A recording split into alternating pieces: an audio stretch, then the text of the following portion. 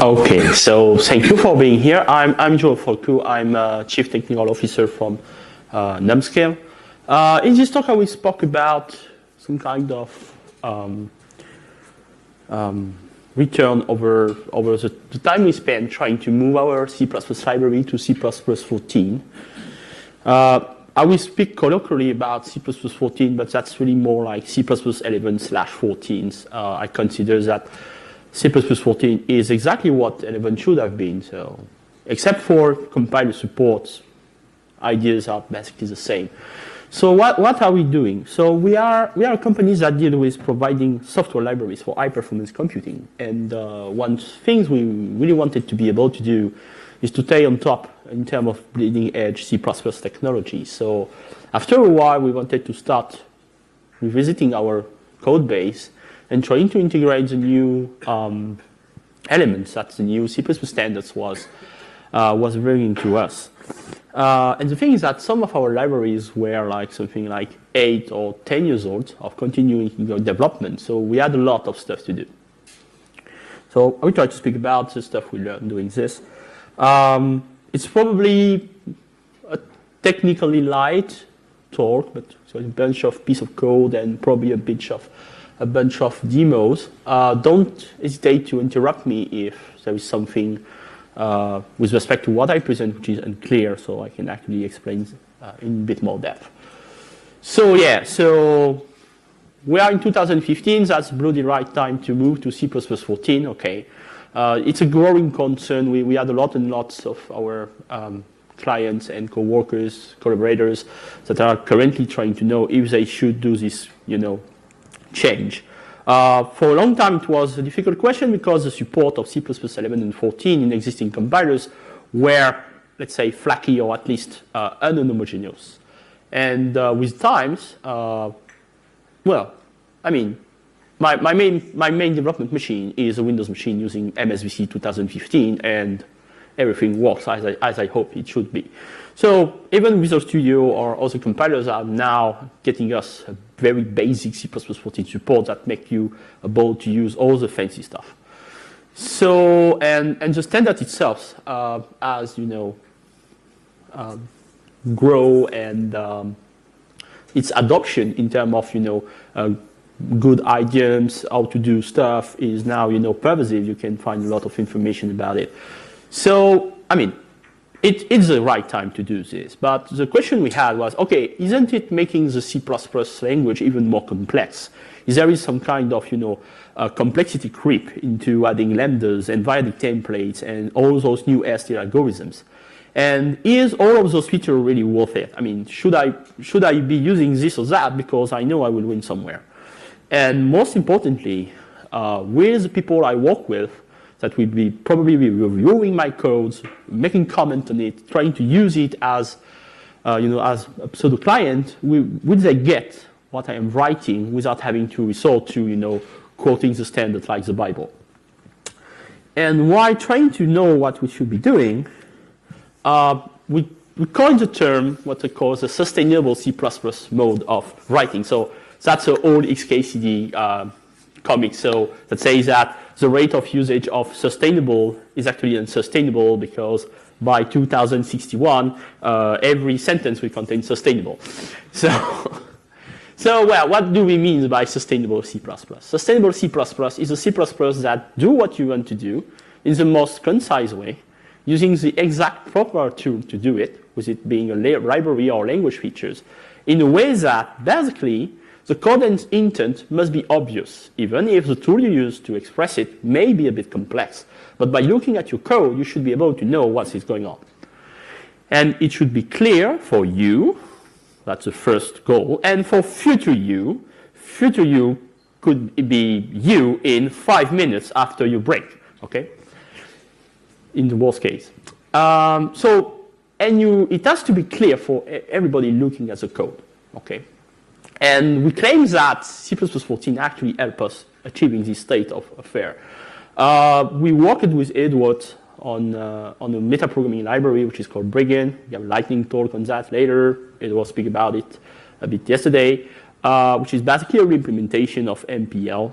And the old code base is perfectly readable and fit into probably less than 1,000 lines of code instead of the monsters that MPL is right now. So you could actually do complex stuff in a very concise way so that when you look at it, it makes sense and it will keep making sense later. And that's what we actually wanted to do more than, getting all the fancy bells and whistles of C++14 in. So, and this talk is about what we actually try to do and what we learn to be the correct way of doing things. So, let's see what's going on. So, as I say, we have a bunch of library.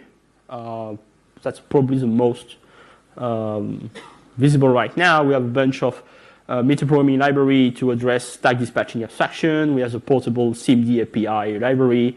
We have a MATLAB clone in C++, and we have a tool which is called BSP++, which is something that you can actually deploy parallel application in the world using very consistent. So it's all based on two things. Mostly performances, SIMD, computation, parallel application deployment. So we have to ensure that whatever we wrote, it's efficient. Okay. And the second part is we use a lot of, let's say, template metaprogramming with big air quotes, which means that we have a very emphasis also that we need to know what's going on in our types. We do a lot of types computation and higher order function programming, stuff like this. And when doing this using C++03, well, it was not that easy. Well, compile time first, okay, because most of the time when we were trying to do something clever in terms of API or something really efficient, we had to deal with a huge amount of templates, which may require us a huge amount of macro to get it right, which lead to a huge amount of compile time. Which was basically what template metaprogramming was about in C++03.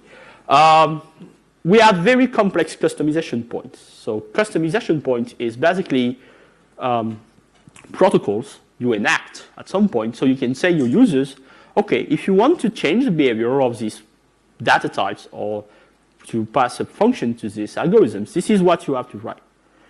And most of the time we have to delve into, oh, okay, so you want to pass us a function that say, or you want to distribute the data over the network. So, okay, it's easy. You have to write a template class with a template operator function call that also be a template substruct, which is a result of protocol implementations that will compute the type of the stuff you should be returning from the function call operators. And usually at this point, everybody was dead. So it was very complex. And that's just for passing a frigging function to an algorithm in the proper way we wanted to be doing.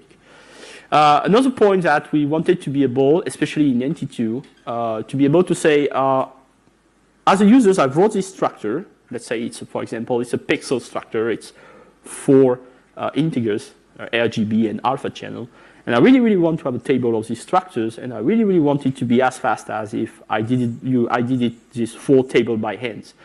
Oh yeah, of course, that's easy. You just have to use this boost fusion add abstract macro, which the documentation is probably over there somewhere, and then you have to call another macro to make understand our libraries that this is a function sequence, and so on and so on.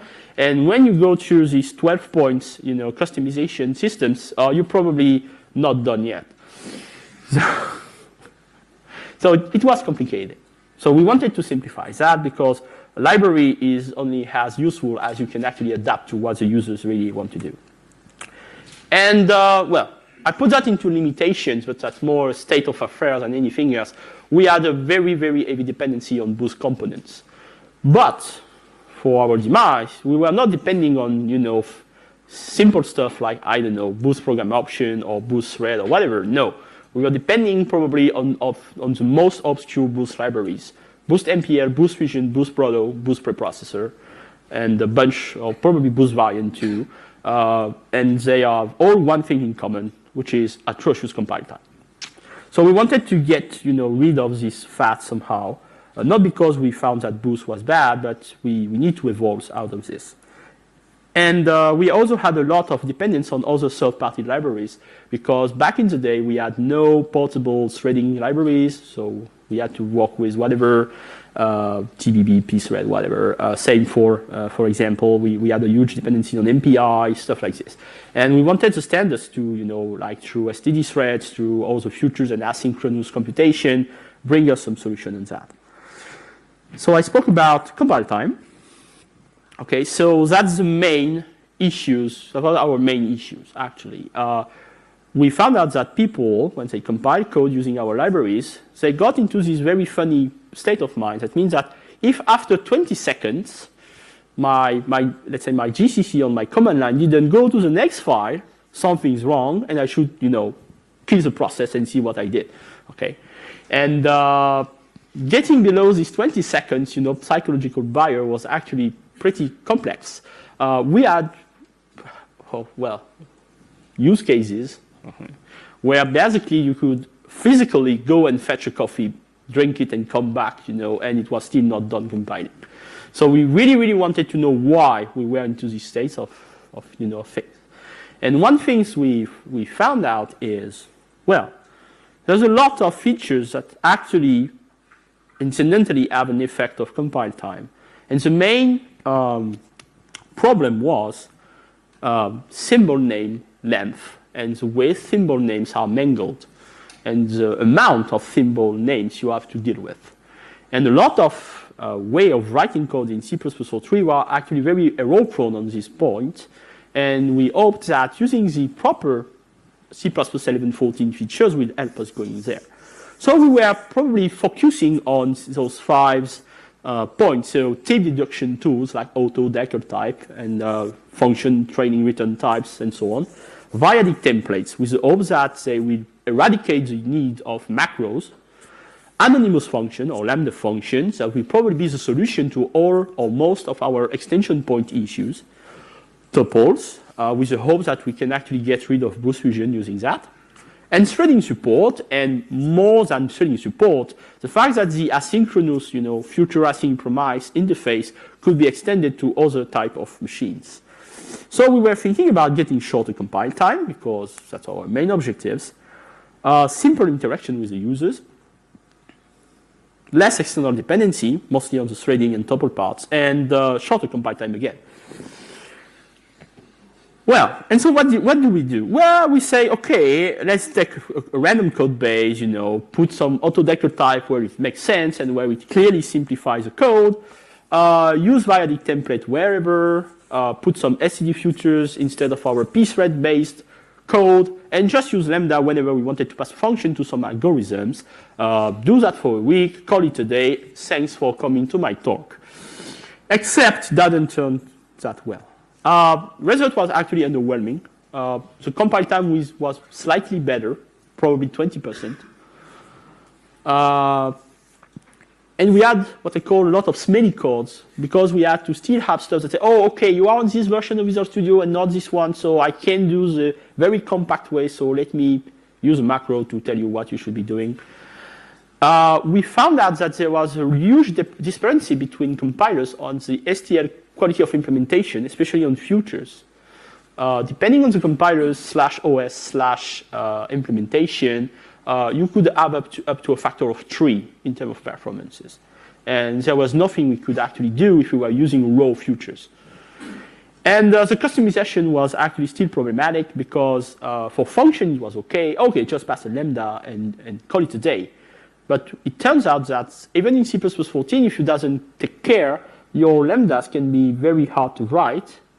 And we just move the problem somewhere else. So we needed to go, find a way to do this better. So it was clearly not, like a weekend project. Okay, we had to do it differently.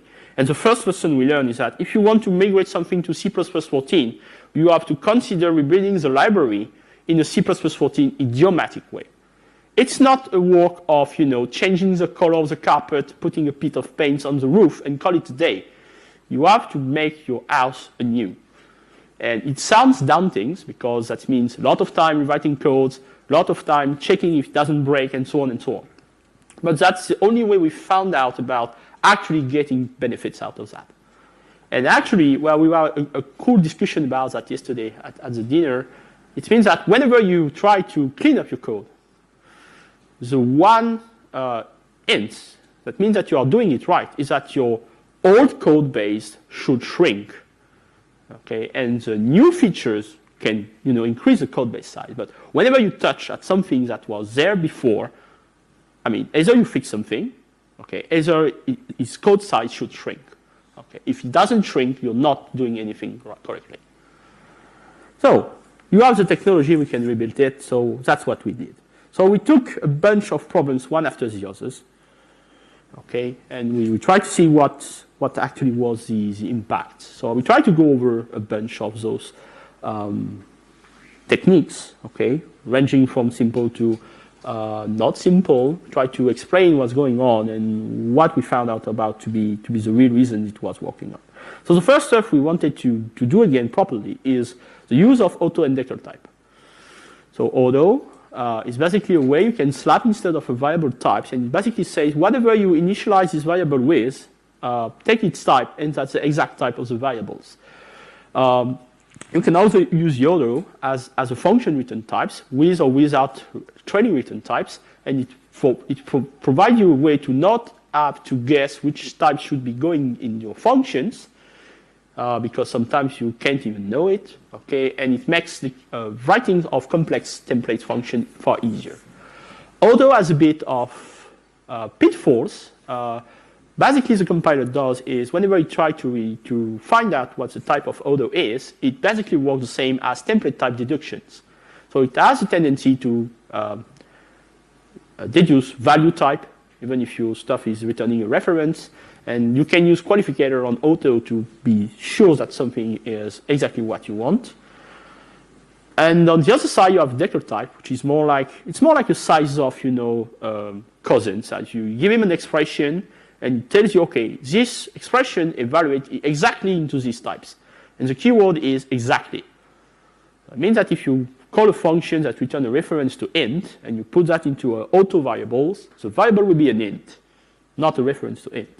And if you say that A is a Decker type of the call of F, you will get the reference.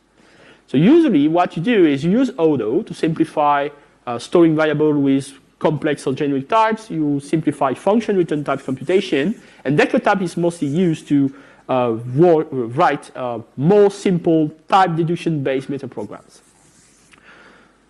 So you end up with a shorter code, okay, because you can write auto instead of type name std vector of t dot const iterator and stuff like this. And it's still more generic. Basically, auto is the most generic types that exist, is the correct type for whatever you are doing right now, okay? And it prevents what we call the type intuition errors, which are basically you are in the middle of writing a complex generic function that takes template type name t, u, v, x, y, and you know that your return type is something that depends on t and u and y in some complex stuff that you put into a meta function, and you get the type out of it, and that's the type you should be having. Except if you look at exactly what's going on into the function, it's not my return type of tuv dot type. It should have been my return type of tconst u reference v dot types. And so what happens? Both of those types are actually convertible one to the others, usually, but you compile two different symbol names instead of one, and so compile time issues ensues. So sometimes you're really, really sure that that's the type you should be having there. It's not this one, it's a closed one, so it works. And probably it works transparently in terms of performance, except you spend twice the time resolving the type. So by using auto or Decker type or any combinations thereof, you basically just say, yeah, put whatever it should be, thanks. And actually, the compiler has to find out less symbols, because usually they have it already. So they just take it from where it was stored and put it in the correct way, instead of trying to guess again what's the type of your variable. So all in all, it should be, a win-win. So the question is, that was a huge question for a time, is when should we use auto? It was a huge controversy about that, people saying that it actually makes the code less clear, and so on and so on. So Herb Sutter coined this almost always auto philosophy that say, use auto like everywhere, except probably in two cases. You have a non-template public function in your API, okay? And if it's a public function, someone is probably going to use it and try to look at the doc. And if it's non-template, it has very few business having a return type of auto. I really want to know if this frigging function gives me a double, a vector, or whatever. It's not templated, so the type should be known. And the other case is sometimes you write code, and at some point in your code flow, you really want to have this variable being a char or a double for precision purpose or for performance purpose. And in this case, if you really want the type to be something, you just say it.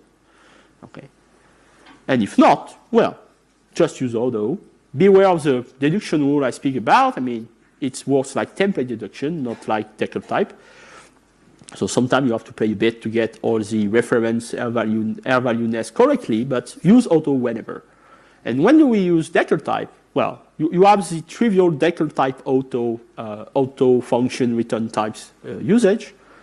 It's also very nice tools for writing meta programs. Because sometimes, instead of having a very complex template, specialization maps that say whenever you get this type, you get this type, and so on, you can actually write a function that use simple function overload that say, oh, if you give me a value of type this, I give you back a type that. And if you give me something else, you get something else. And you can have declaration, declaration, not even definition of functions. Say type something, give you type something else. And you can just say that your meta function is using my meta function equal decal type something, okay, calling your function with a type that will get passed to your meta function. So it simplifies the writing of complex meta function and sometimes the writing of non-complex one. And you can also, you still have to use it if you want to trigger spin in some context of auto function return type. So we do this. We apply this always almost auto rules like everywhere we could. And basically, yes, once you have used that everywhere, yes, you get the benefits that was written on the can. So if you use the almost always auto, you have to use it in a viral way. It's not something you do there and there. You have to do it everywhere. Because the less time you have to force the compiler to compute the symbol types, the best you are. So this AAA, like it's usually shrinked to, it's exactly the way to go. Okay, auto everywhere except for these two corner cases, and done. And no, your code is not going less clear.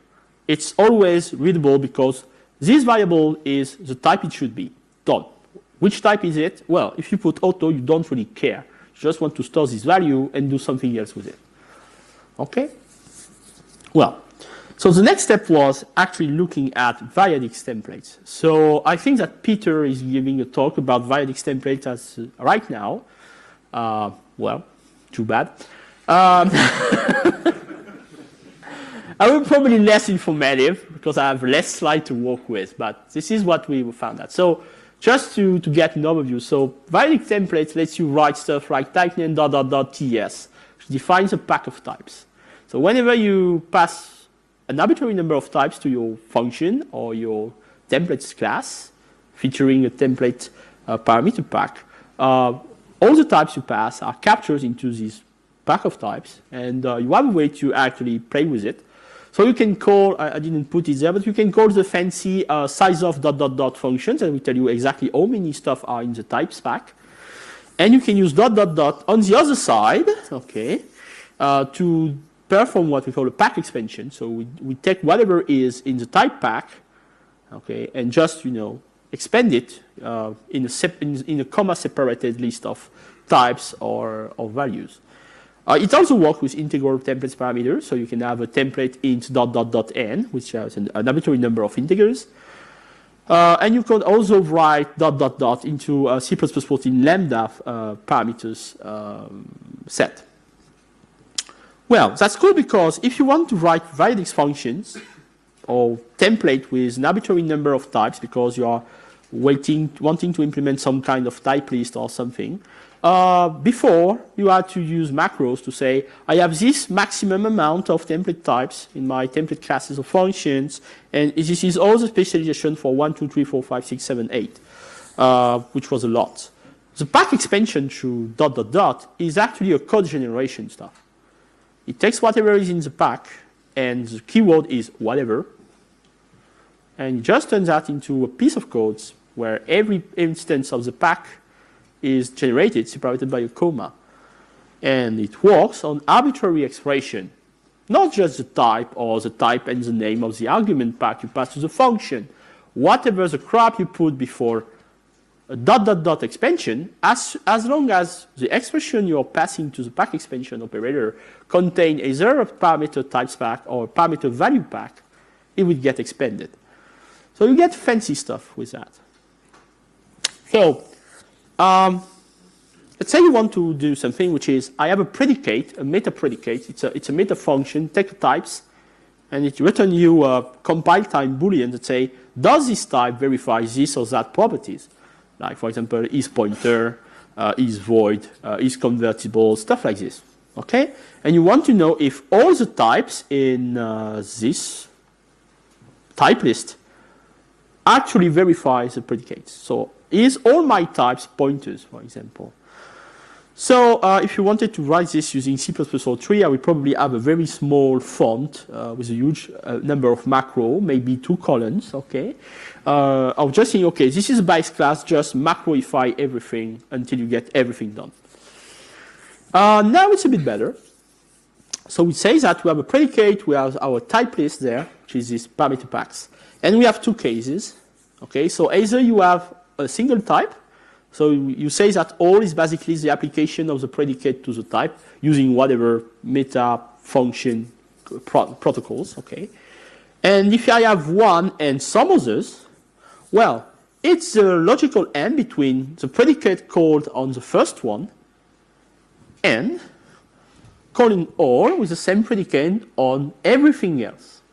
So this basically generates, let's say we have TS, which is TS0, TS1, TS2, TS3. Basically take everything there after the first one and just unpack it again and call it the other all with one type less, doing the same recursively until we hit the one upstairs and we stop the recursions. Everything gets generated, every operators and predicates are applied, and we get the results. Does it seem okay to you? Yeah. So that's basically probably what you will find if you look for how do I write templates meta program using parameter packs on the internet. It's nice. It's far less lines than the equivalent C++ 0.3 versions, but there is an issue. Guess which one? Compile time. This stuff takes exactly the same amount of time as the macro versions. Why? Because it does the exact same thing, except in a more compact way. If you have a type list of, let's say, 12 types, this probably generates something like 13 symbols. 1 with 1, with 2, with 3, with 4, with 5, etc., plus the first one. Okay? So it's more compact. We can philosophically discuss if it's more readable. I think it is. It's more like, as soon as you understand the concept of recursions. But it still has a bad compile time behavior. Okay, so how many of you are actually familiar with Terry Pratchett Discworld? Don't be shy. Yeah. So pack expansion, Viadix templates. It's like the Discworld. So the Discworld is a flat disk sitting on top of, a bunch of elephants sitting on top of a turtle. And in a very old stuff, actually, people speak about the fact that the turtle itself is on another turtle and so on. So it's turtle all the way down. So we need to be Viadic all the way down.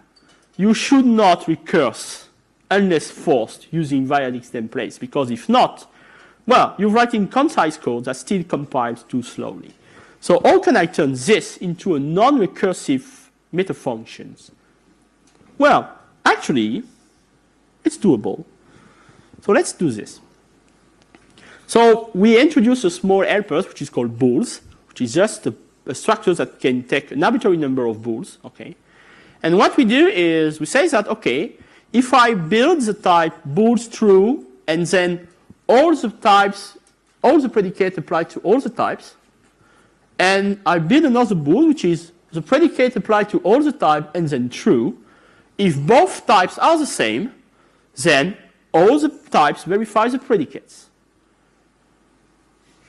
Does it? Yeah. Let's say TS, for every TS, verifies the predicates. We end up with true, true, true, true, true, true, true, true, some amount of time. And the other one is true, true, true, true, true from the predicate and then the true. So same types. What happens if, let's say, TS4 returns false, true the predicates? The first stuff will get you true, first true, true, true, true, false, true. Okay, so false is in the 5th position. And the other side, it's in the 4th position. Because we switched, we just shifted the value. So as soon as 1 is not at the same place, as soon as 1 is false, it's not at the same place in both types. So the types are not equal. It means that they don't all verify the predicates. And what do? I don't recurse. I let the compiler expand stuff. How many types do I need to compile? I will compile the 1 type for all and 2 types for the 2 different balls. And in the case, it's actually the same.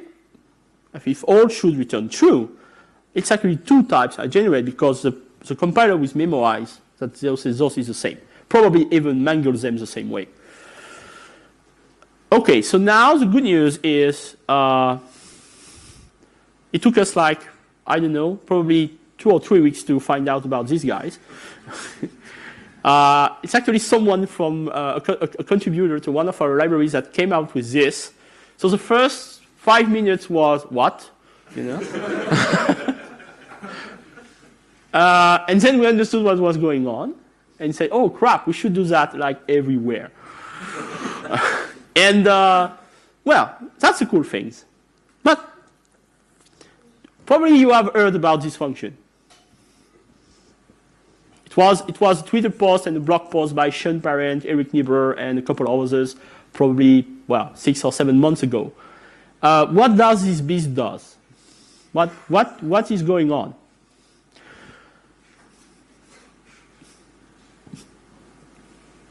Okay, well, let's say you want to have a function that takes an arbitrary functors, okay, or lambda, whatever, and you want to apply this function to all the other arguments passed to the function. Okay, so let's say I write for each args lambda auto x stdc out x. Okay, that's f, and then comma 1 3 3.5 some string and so on and so on. This stuff will just print every argument, okay, one after the others. It will apply the function f to each argument. One way to do this is do recursions. You say, okay, I have a variadic number of parameters, I take one, I call f on it, and then recurse. Actually, you can write it this way in a one-liner without any recursions, generating the proper number of symbol, 1. Okay? So it looks strange for 3 reasons. First, well, we have to deal with forward because we really want to be, R value correct. So we have a forwarding reference there. So we need to forward whatever A is. That's one crux. This stdref call there is made so we can actually apply the same f every time. So if f is stateful, we can update the state correctly. That's noises. The funky stuff is that, what did I say? ... expansion takes a bit of expression and generate a comma-separated version of this expression for every element of the pack. Keyword is comma-separated.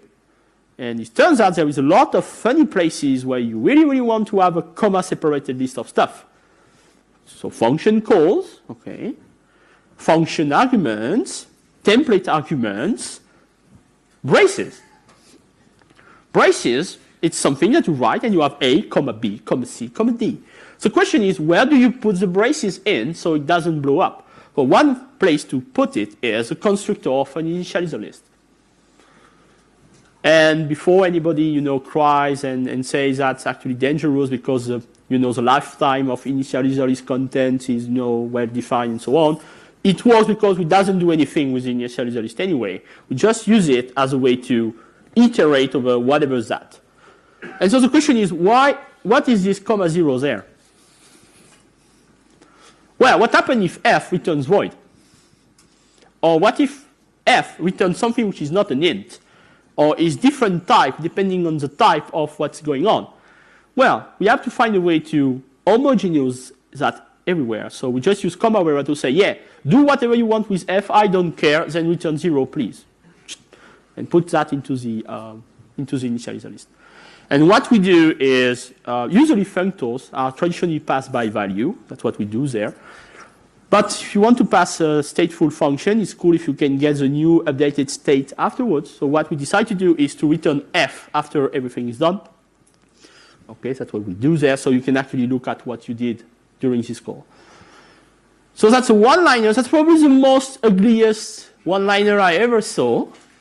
Gets the jobs done, okay? And as everything ugly, you just, hide it in a box, okay? And you use the box. So that's one tool that is cool to have. But the very funny thing is that's the perfect demonstration about you can write everything you just using expansion pack, not having to recurse. So it's stutter all the way down. So don't recurse Viadix unless you're forced to. You have algorithm, you can't do anything else than recursing. So you have a type list and you want the last one. Good luck. You have to recurse because, alas, I'm not allowed to write decal type ts ...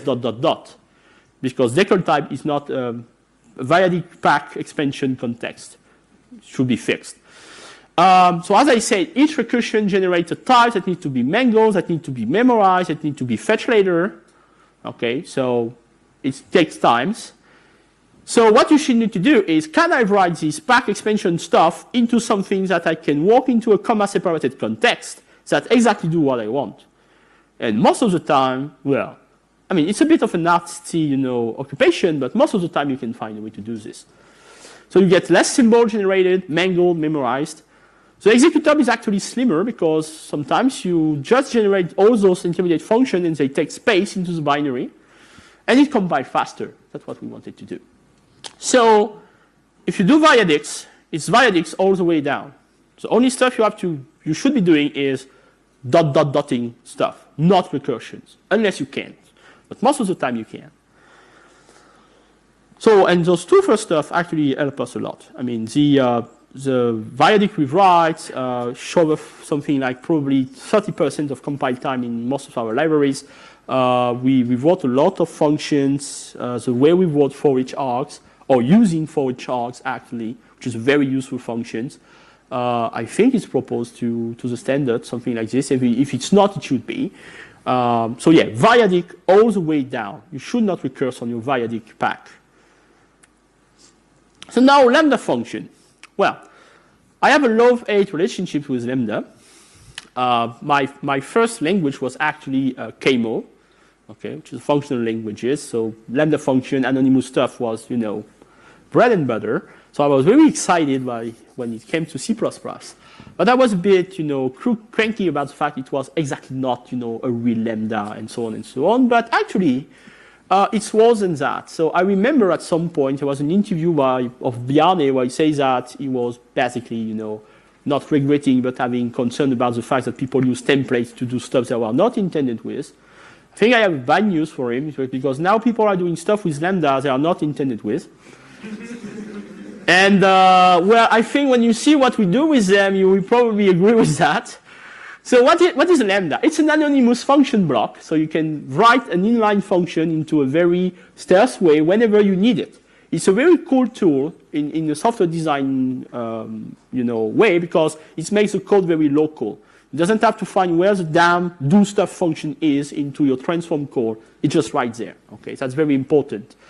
And now in C++14 it can be Viadic, it can be generic, which is a great improvement. And what it does behind the scenes, it just generates a magical callable object for you wherever you put it, which is basically it's a struct with an operator function call. And that's where the problem begins.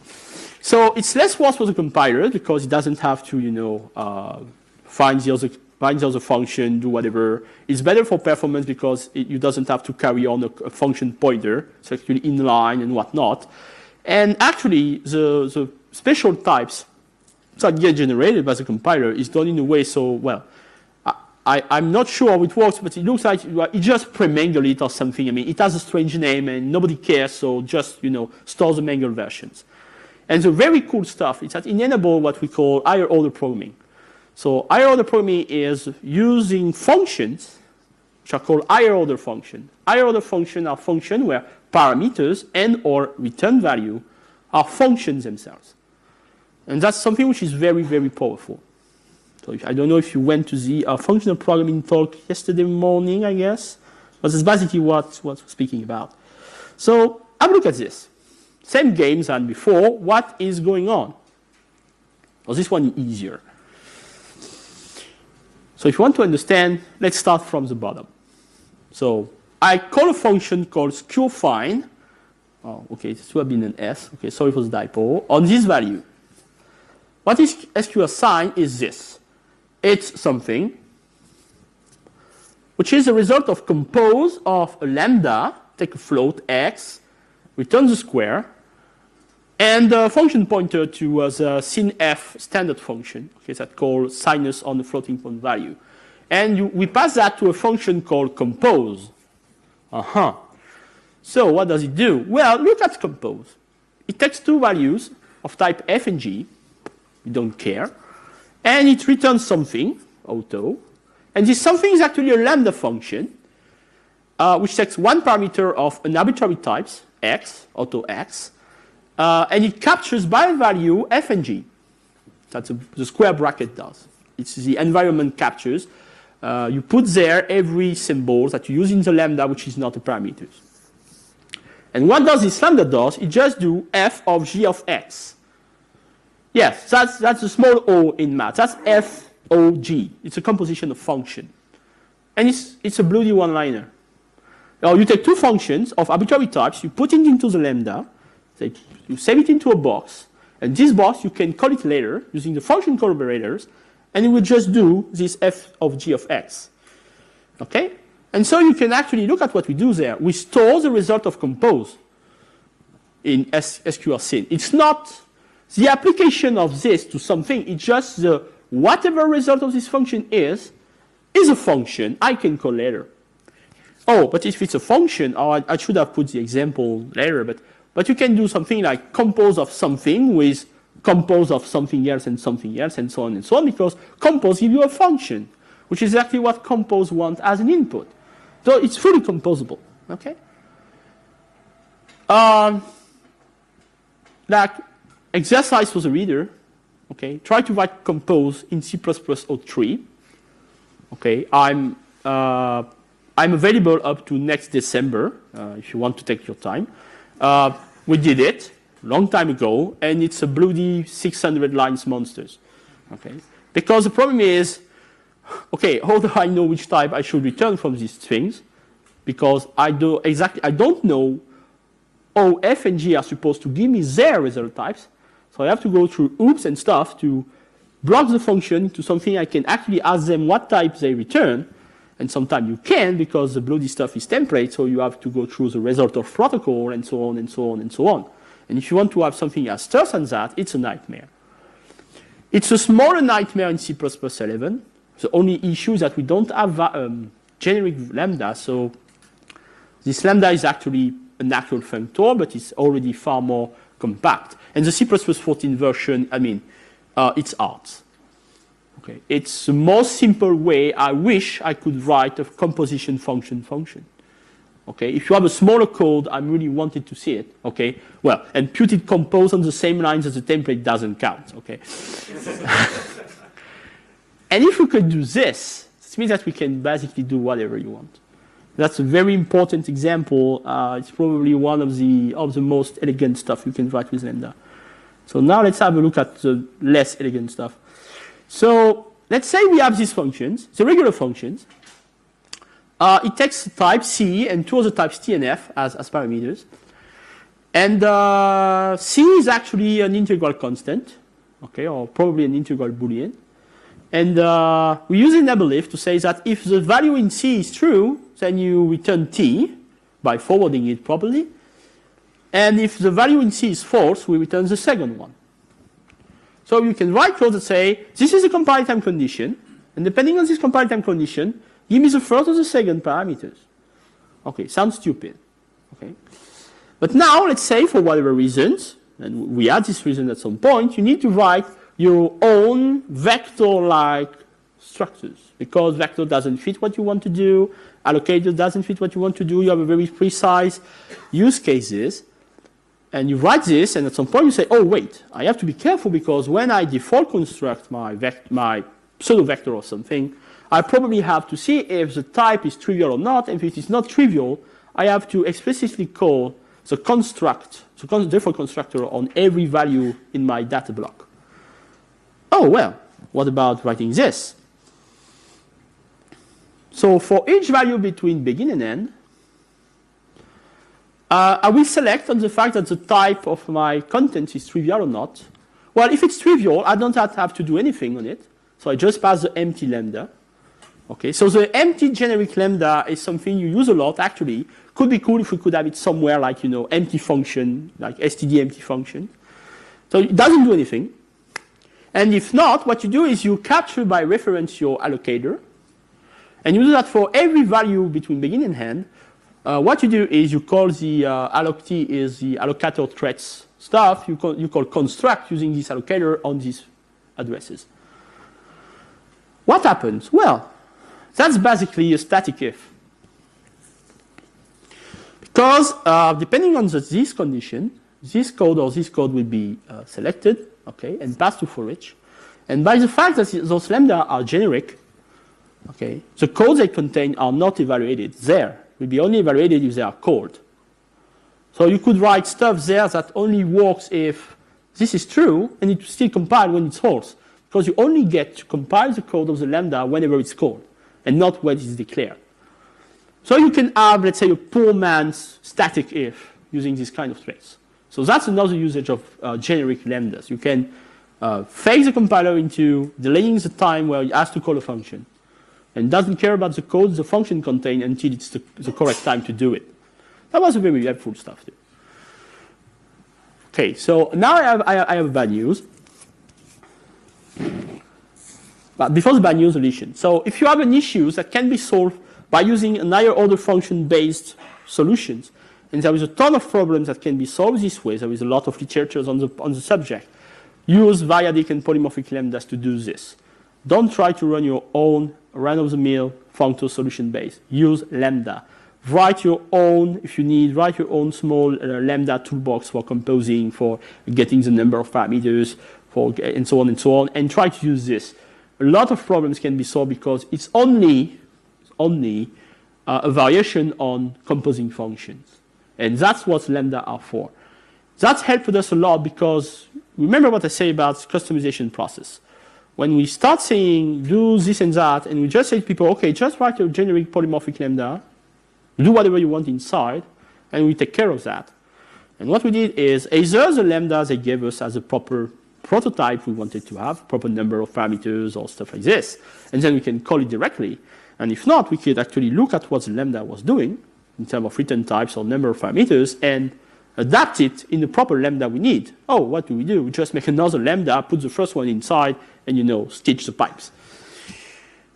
So lambdas.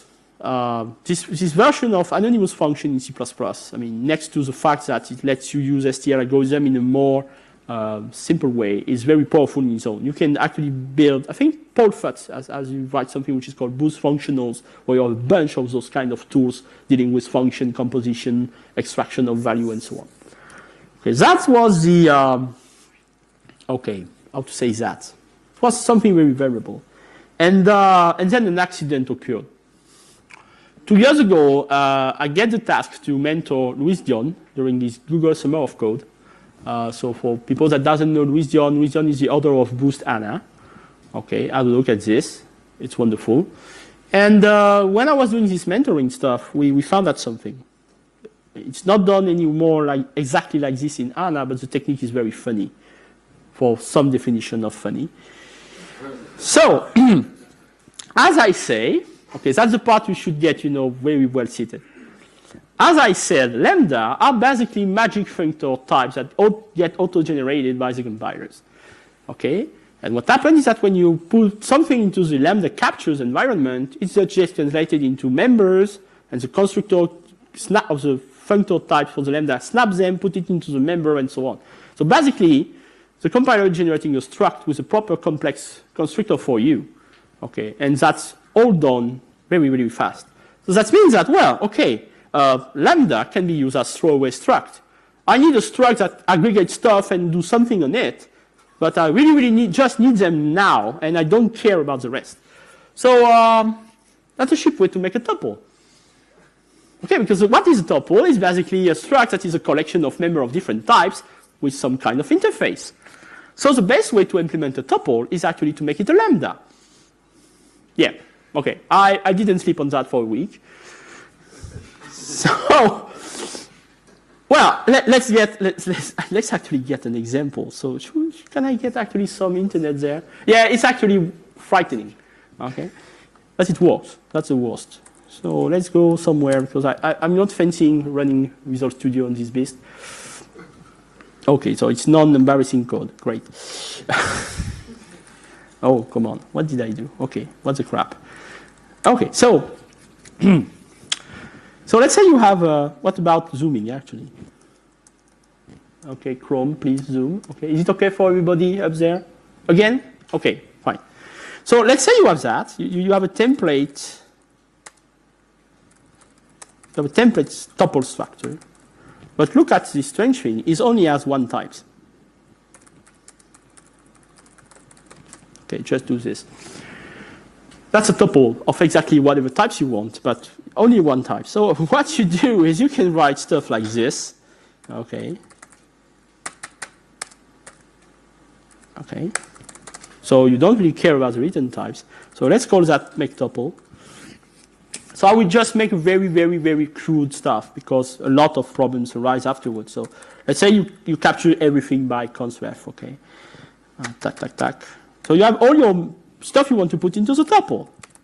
So what do you do? Well, first things first, as I say, you make a lambda.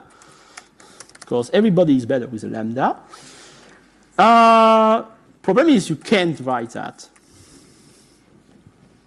That's a shame. Well, same.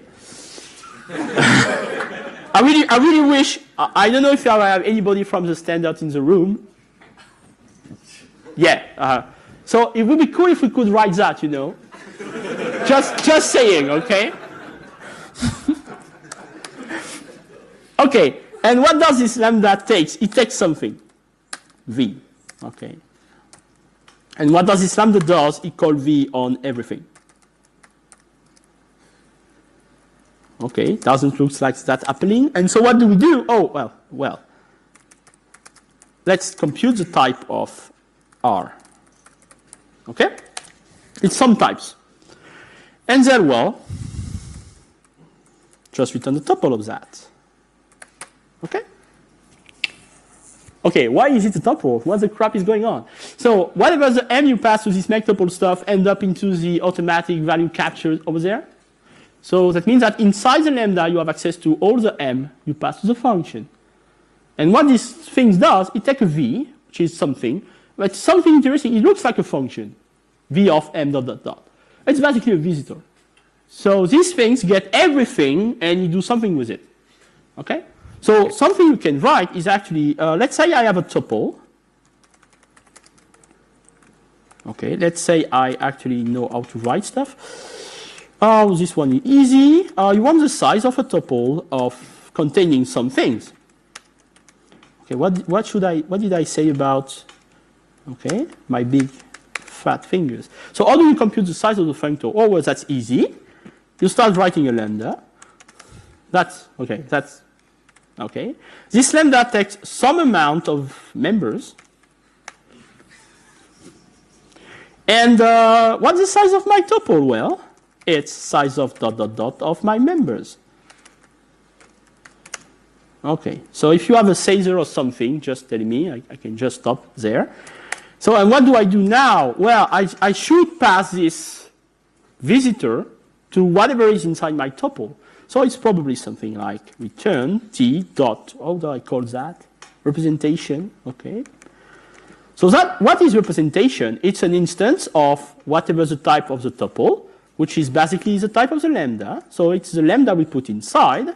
So we just pass s to this guy. Bam, and we have the size of the tuple.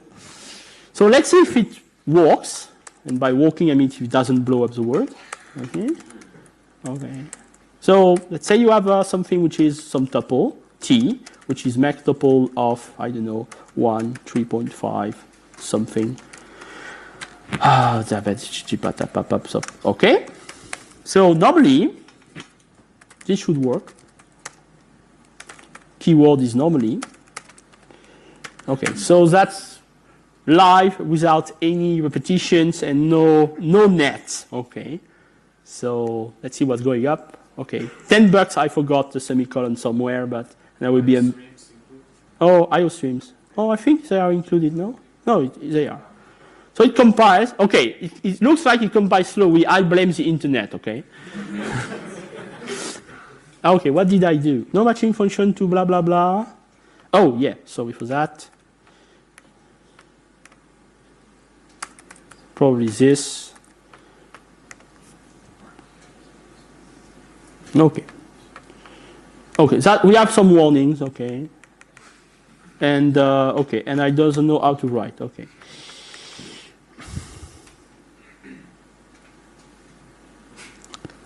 What? There is no. Okay, what the fuck is going on? Oh yeah, because I'm stupid.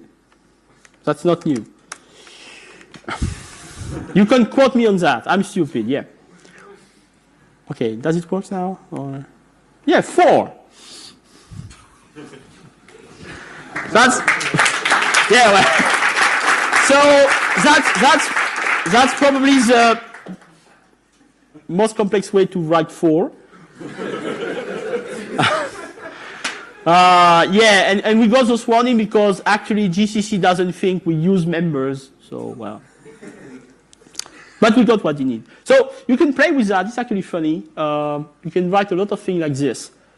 And there is exactly one use case where we really, really want something like this. Okay. So I spoke about BooSimD. I spoke about Entity, which is this MATLAB-like library.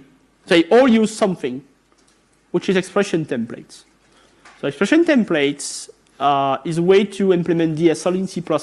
You abuse operator overloading to have operators and function build the lightweight representation of the abstract syntax tree of your expression that you can carry around. And whenever you are okay with what you have, you can say, now do whatever is inside this expression. It's a way to actually have expression level introspections. It's very, very, very heavy on compile time because you end up having very complex type every time you add a new node. But it you can actually generate arbitrary code for an arbitrary high-level API, which is very, very important for us. It's a well-known compile time hog. Like everybody knows that.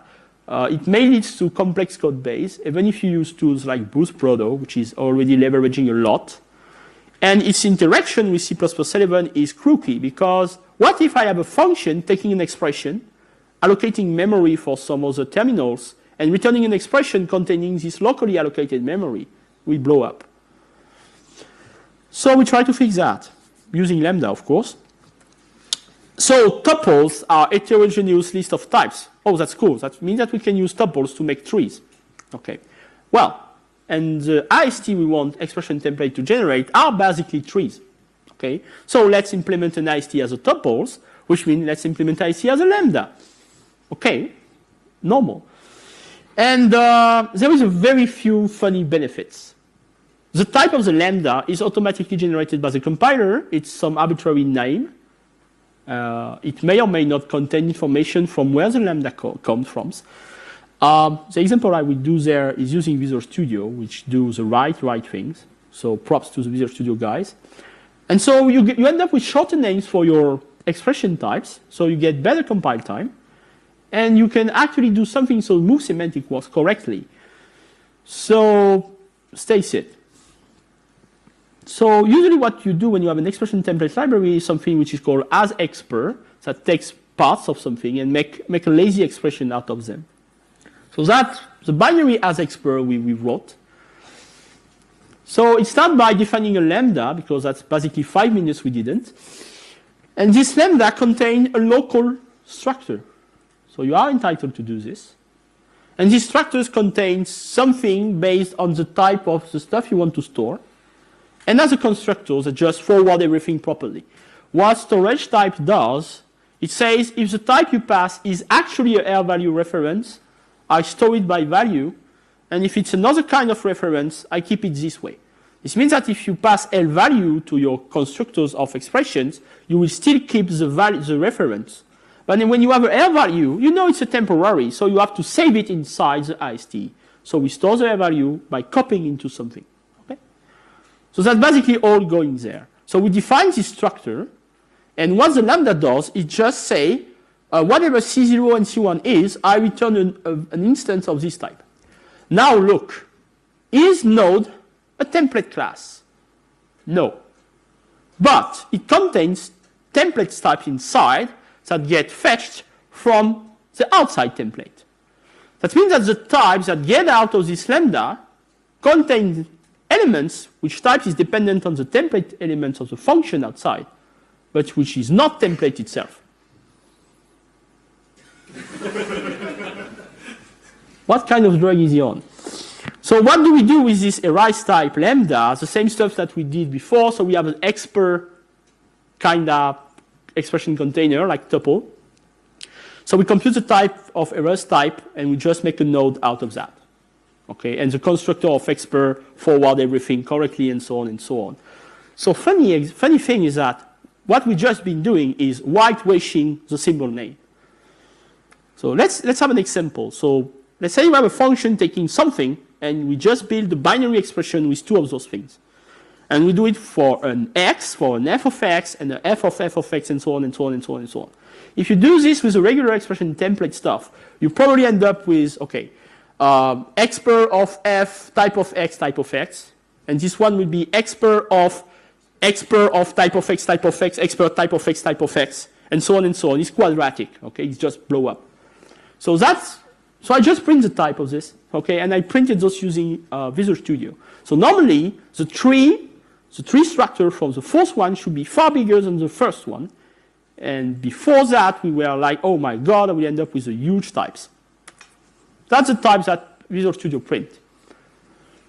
Whatever the complexity of the expression, their size is exactly the same.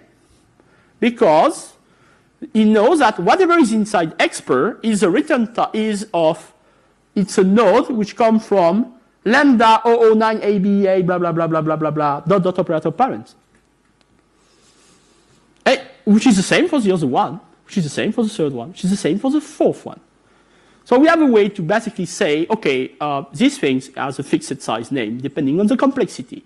So you can actually hide template complexity inside the lambda, washing away the types, returning an erased types as the parameters of the lambda. It's a bit worse on GCC because GCC insists of naming the lambda with the name of the function it's calling from, but it's still smaller than the regular template expression. So I see it again because I don't see it often. Visual Studio is doing the correct thing there. So GCC guys, Clang guys, I don't know if you watch me later, but do this, okay? There is one issue, let's be frank, is that if you do something wrong inside these errors type functions, you end up with a very funny error message that says that in lambda f357777345, this is wrong. Good luck. And I don't know if you ever, Visual Studio has this bad habit to tell you something is wrong there, but sending you somewhere else, okay? So it can be a bit difficult to debug. So the advice I can give you is don't do wrong stuff into this. No, we tried with, we still have to try that with MSVCCL to see if actually, the magical Clang caret doesn't put us on the correct places. We have to test that. But it's a funny experiment, actually. And it solves both stuff at once. So the storage types tricks let us have expressions that doesn't blow up when you use temporaries, and we limit the size of the symbols. So that basically compiles 3 times faster than Boost Product. It's not features complete, but we now have fast compiling expression templates. We're still hammering out details, but it's very, very promising. So the last lesson is, you can use Lambda as disposable data structures to reduce symbol size. That's what I call the last resort solution, but it works quite well. So let's wrap it up. So what we wanted to be doing is see how changing the code base to C++ alter it in a significant way. You must adapt your code to C++ 14 to do C++ 14 things, and not try to just, sugarcoat your old code. It has to be radical. And when it's radical, you actually reap the benefits of it. And you have to be creative, because it is rewarding. So I would just conclude on that it was actually a very nice experiment. It's not something we did it alone. I have a lot of people to thank, mostly, so I say Louis John, Augustine, Bergy, Edwards, and some of our co-authors that came up with some of those techniques. Okay. As a conclusion, thanks for your attention. Just wanted to say that don't be afraid to do this. It can be done on the side, okay? And whenever something is done, you can integrate it back. But you will get the full benefit when you really go through all of this. So thank you again for your attention. If you have any questions.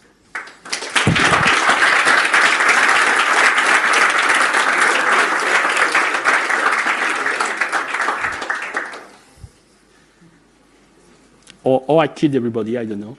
I'm sorry. I just wanted to ask, how much speed up did you get with the trick with hiding the template generated types in the Lambda in comparison to having them outside? Generally? Okay, so it depends on the complexity of the output type, but it's at least twice. Okay. Twice faster to compile. Oh, cool. Thanks.